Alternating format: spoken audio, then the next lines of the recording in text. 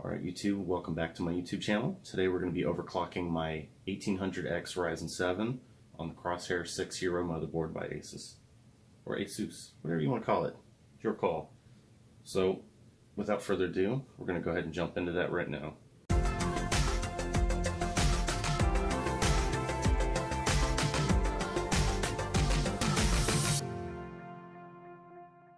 Alright guys, so now we are in the BIOS and I have already been messing around with some overclock. Reason for that being is I had started to do a lot of the recording, but I had so many crashes. This literally took me a couple of hours to even try to figure out what I could get even remotely stable. What I ended up settling on was 4.0. And just to show you the changes I made, I did put SoC voltage at the 1.1. I heard so many people talking about you just need to do that if you're messing with any overclocking, mostly for the RAM, but for RAM stability. But I figured I'd just do it and get it out of the way in case I wanted to do something later where I would need to increase that. So just get it out the way. It's not too much more extra voltage over stock. I think that was like a 1.09, 08, something like that was I think the stock, whatever it was doing in the beginning. So I just bumped it up just a hair, but the voltage here, had to put that at 1.43 to make that stable. I think I can go to a little bit lower than that. The thing is I had it, I bumped this thing up to 4.1.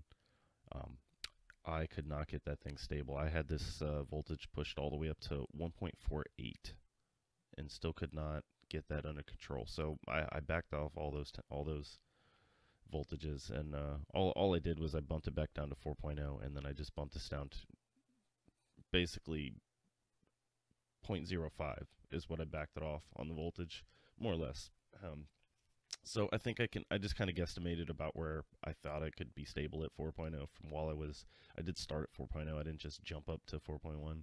I don't really like to stress test things, so I like to do things in usability. The closest thing I get to a stress test is like a Firestrike and Cinebench. So, and I have some scores for that coming up after this segment. I just wanted to show you what I was sitting at, what was stable, fully stable. I have zero problems with this in any way. I did a lot of different testing and things like that just to push my CPU up really high, percentage-wise.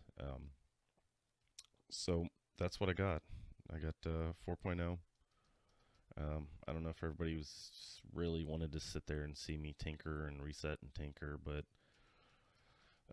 honestly, the program or the monitor I'm using to actually record the BIOS does not actually, or well, it's too small for me to use for like Windows itself. So I'd have to keep flip-flopping between recording on that and recording on OBS.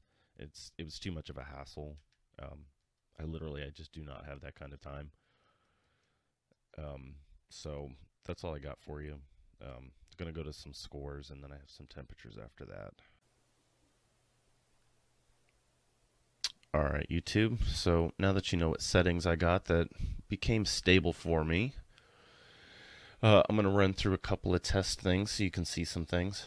So first thing I'm going to do is run through Cinebench, and this should be fairly quick. The other one I might do some time skipping. So we're going to let this run. And yeah, 1739 was actually the fastest I did get, but my saved one is the 38, which is fine, but I just want you guys to see this for yourselves. So I think the lowest I got was like 1729, I think, something like that.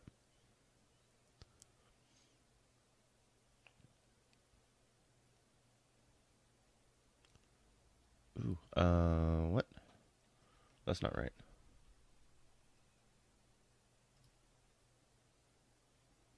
All right, so we're looking at 1661. I wasn't thinking about it, but I do have OBS running in the background doing a screen capture on this entire thing. I might interject right at this point and then show my old numbers. Basically what I'm doing right now is I'm just going to run this through Cinebench real quick. This is with the stock settings of the 1800X. So I'm going to run this just so you can see the difference between the 1738 and then stock score, which I think was 15 something, if I remember correctly.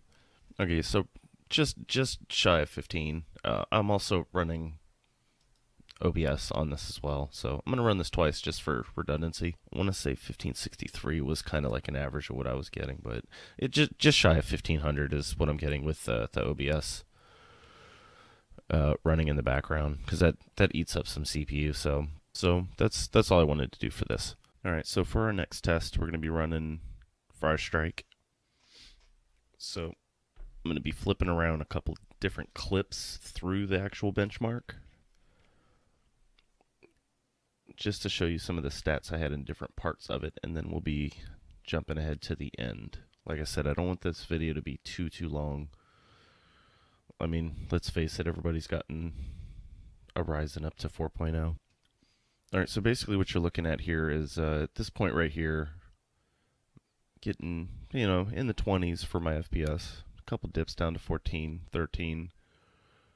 But honestly, it's to look at the CPU. So this is the Ryzen 7. This is 8 cores, 16 threads. That top line for the CPU, that first one is the overall CPU usage. So I'm sitting about, I think 5 to 7 is kind of a range where it's kind of working. It's mostly been around 6, but like, so right here it's at, you know, that dipped down to 4.1 or 4.5, I should say. So there's 7. There's just even up to 12. But it's staying relatively, usage overall is kind of low. So as far as the highest thread, I have that sitting at about 20-ish percent. See there, it's kicking almost to 20%. 13.5%. Now that second number there, that is actually whatever the highest thread percentage, the highest thread usage. I don't know which thread that is, but that is the highest thread. So right now I'm sitting at 33.1 C, which I think for what I'm doing is pretty good. For the overall usage, maybe that's kind of average. I don't know, but it's also not cranking the CPU at this point either. So I'm going to leave it at this segment, and then we'll go to, I'm going to skip the 2 graphic tests because this isn't a graphics overclock video. So we're going to cut to whatever the next one is, which I guess is the physics test, I think. All right, so now we're starting the physics test. To be honest with you, I'm not sure that this is physics on the GPU or the CPU. I cannot recall. Both of them are kind of high, so yeah, that actually might be a CPU test. But as you can see, that was 56.8 C was the highest that went. I did not catch that quick enough for the FPS. All right, so we're about to start the combined test.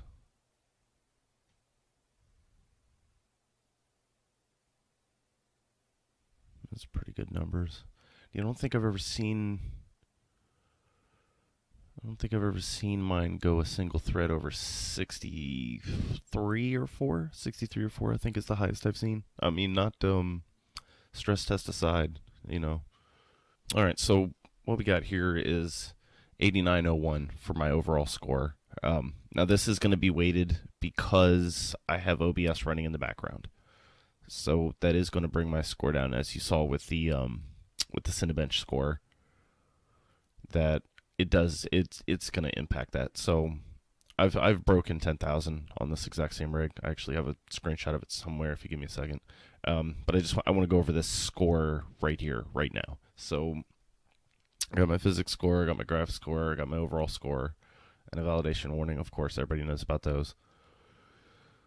Yeah. So now we're going to go to the... I already had that pulled up too, didn't I?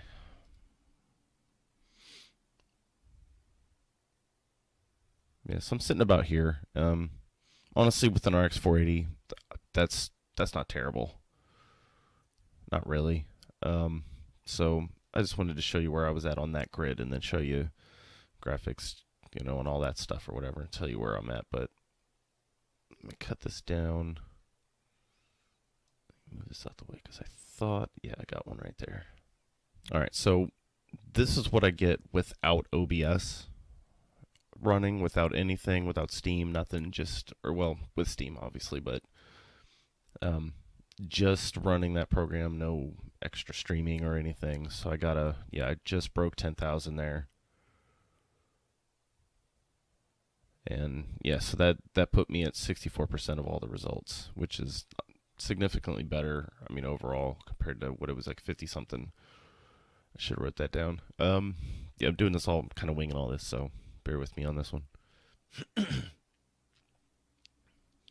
So yeah, just that simple thing of OBS brings my score up that much. So this also is not reflective of my stock score, which I believe, hang on, I should actually have that somewhere. All right, and just to show you my previous score without any overclock, so my physics score was 16.5K. This brings my overall score to 9,844. And this is with the overclock, which brings up almost 2K extra on the physics score.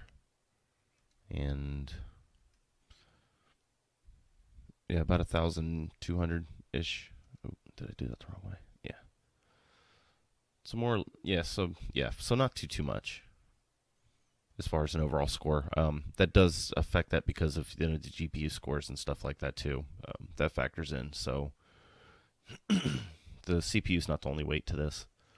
But I guess I'm going to leave this video off here. Hopefully in the future when they come out with the Pro versions and the, or not the Pro versions, the Ryzen 2s and whatever the Zen 2s and stuff are, they got a lot of stuff lined up for the next couple of years. So hopefully we can start pushing overclocks further on the version 2s, the Gen 2s and 3s, I guess. I think the 2s and 3s are still supposed to be on AM4. AM4 is supposed to go on till like 2020-ish, I believe.